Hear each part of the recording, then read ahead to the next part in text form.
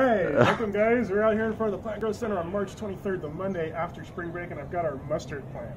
A couple things I want to show you about the mustard plant. This plant has seen better days. It had a really serious aphid infestation there in the Plant Growth Center. We got after that with a biocontrol fungus and killed the aphids, but the plant was damaged pretty severely by them. And then it had a couple times where it didn't get watered very well, so you can see there's a long history of flowers that aborted here. So each one of these little things here is a flower that could have, should have made a pod, and a lot of them didn't for whatever reason because the plant was under stress. Up here we do have some pods that did form seeds.